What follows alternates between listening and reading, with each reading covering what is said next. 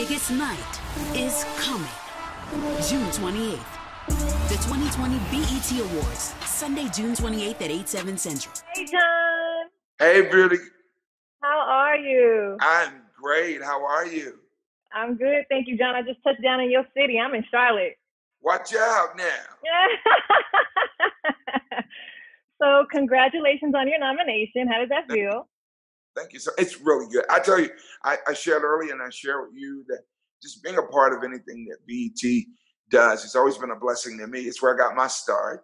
I was Yeah. the #1 cat on Bobby Jones. When Bobby Jones, John B. Hey. Key was on, everybody stayed home from church that day. But Yep.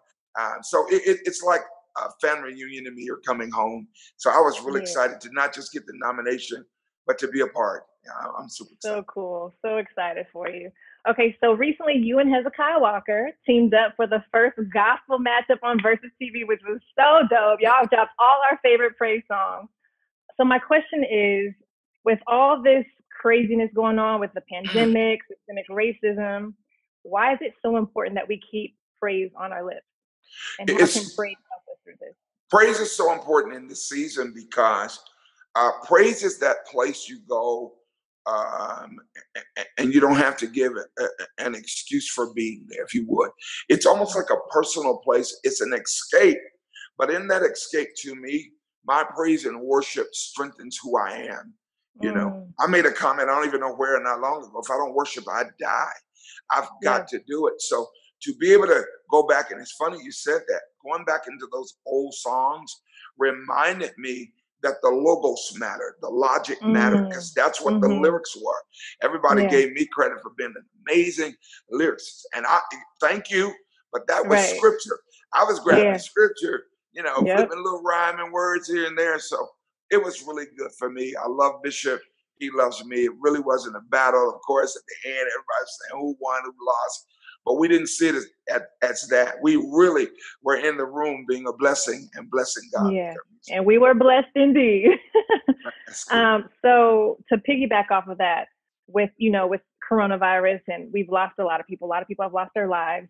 How do you convince non-believers and even believers that even still God is still good? He's still God and he's still in control.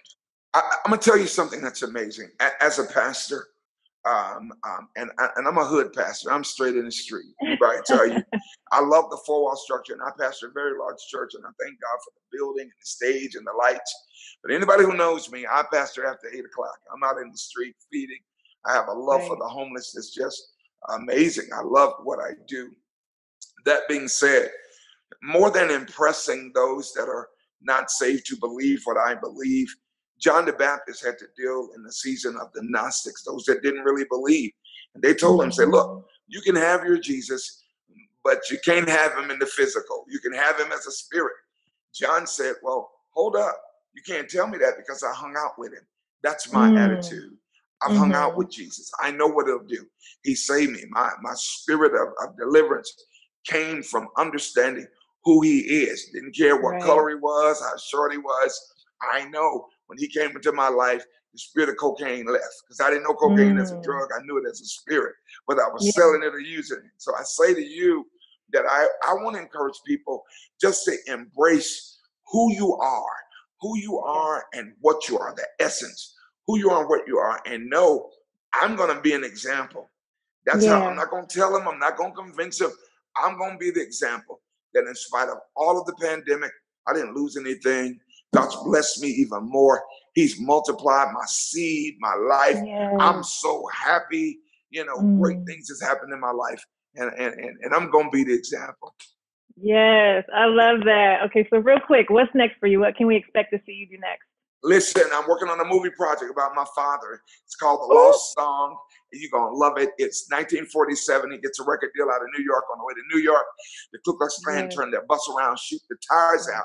So I talk about encouragement from 1947 to 1975. Everything he went through. The music is great. All the music is original. The Lost Song talks about that song that you didn't hear. During the movie, there's a tour. It chronicles along with the movie with James Cleveland, Mahalia Jackson, the Dixie Hummingbirds, and the Caravans. Of course, we changed the names, didn't want no lawsuits, but you're going to love it. 1975, they all come together, and I tell you, it's going to be an amazing movie, an amazing ending. My son, John P. Keith III, plays my dad, in the movie until he's 35. Bishop Rance Allen takes over and plays my father from 35 until he passes. And it is an amazing movie. I'm excited about it. I can't wait to see it. That's amazing. Well, thank you so much, John. It was so good speaking to you. And I'll see you soon. Bless you. Take care. The 2020 BET Awards, hosted by Amanda Seales, Sunday, June 28th.